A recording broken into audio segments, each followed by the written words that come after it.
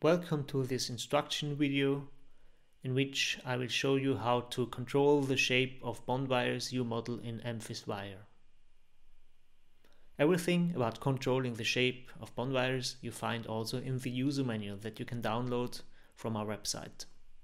What you see here is a file prepared that you can also download from our website at the same location as also this video. So we see here we have loops of different shapes and also strange numbers indicating how the shapes must be. Let's have a look at the definition of this loop shape. Here we see a loop, and the loop is defined by the center line of the wire, and in order to be able to select this, you must have this wire curve layer unlocked. Normally when you create a wire, it's like this, it's locked, and you have to unlock this, and then you are able to select the center line of the wire. Then you see the control points of the curve, and when you deselect, the control points disappear. You can make them stay permanently by clicking here, show object control points. Now they stay. These control points you can modify manually, and you will change the center line, but the 3D object of the bond wire is not updated, so it's not a good idea to do that. Also, when you just move a little bit the wire definition object by pressing Alt and arrow key, you see your modification is gone. So it's better to do it using the loop shape dialog, the loop parameters dialog. So let's click the wire def object and go to loop parameters. Then we see these numbers here. These numbers indicate where these points have to be placed. The scale ranges from -10 above the source bond to 10 above the destination bond.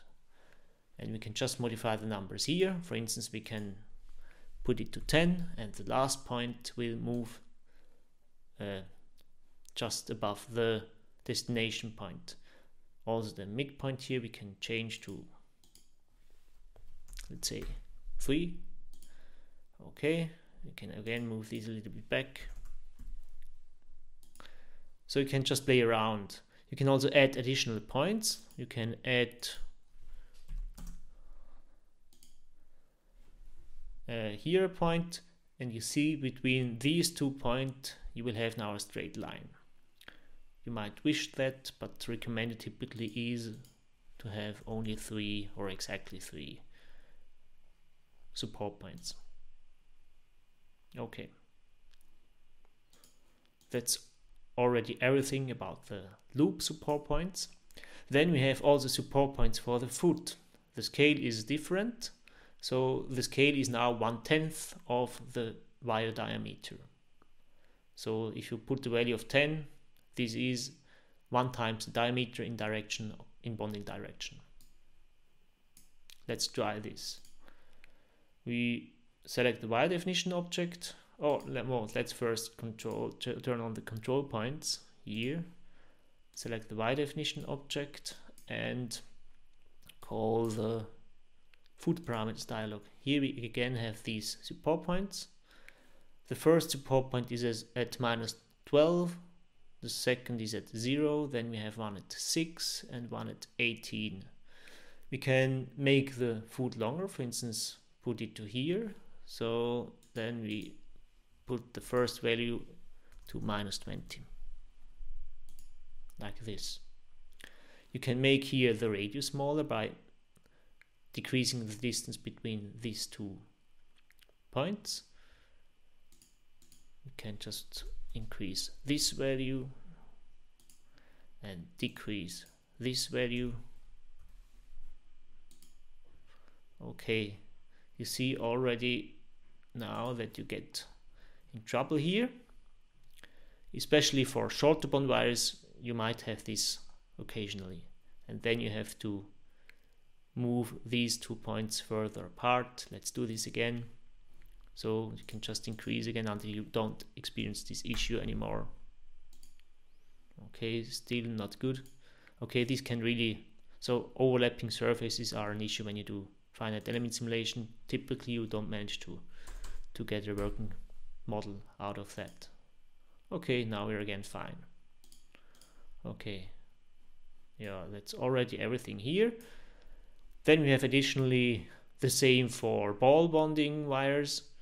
The scale is just different. It is in vertical direction. It starts at 0 on the surface of your substrate, and 10 is the height of the loop.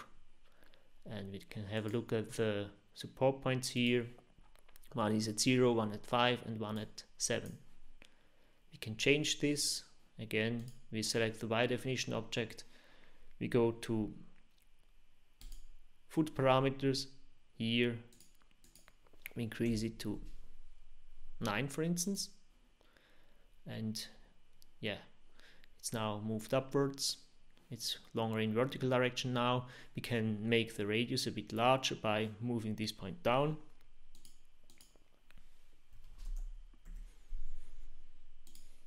Okay, if you want to make it further larger the radius, you have to move this point. Then you need to go to loop parameters here, and for instance this would be this point here. No, which one? I think it is this one.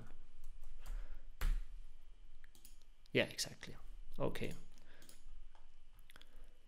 so that's already everything about the loop shape from in the side view. Now we have another topic. This is the shift parameters when you look in a top view to the wires. This is now another file you can also download from the same place as you find this video on our website. So when the feet are rotated, the bond wire loop might be shifted to the side, and how much the shift is defined by the shift parameters. Here we have 3 times the same bond wire with the same angles, the same length, but each time the loop is in a different position because the shift parameters have been adjusted. So what we do, we can try to adjust these shift parameters. Now let's just first explain what these do. Here is this blue line indicating where the support points of the loop will be placed. So I turn on again the support points, and we see all the support points of this center line of the wire are placed on the blue line. One is here, and one is, where's here? 3 support points. And when you shift the blue line by adjusting these parameters, you shift also the support points, and by this the wire center line, and you get the different shapes of the wires. Let's now try it.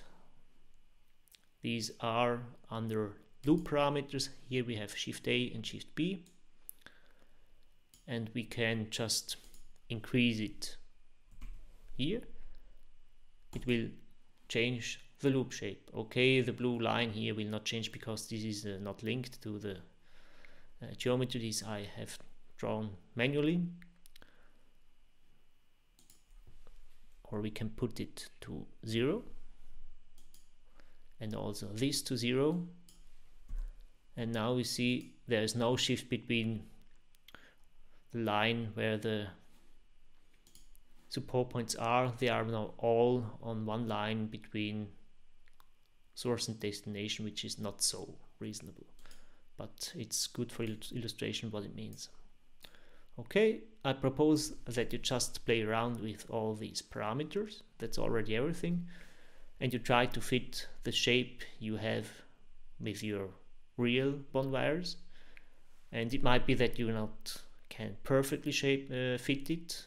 So if you have special shapes in your application, I would be curious to know. Maybe future releases of Memphis Wire can implement some more advanced possibilities to shape the bond wire.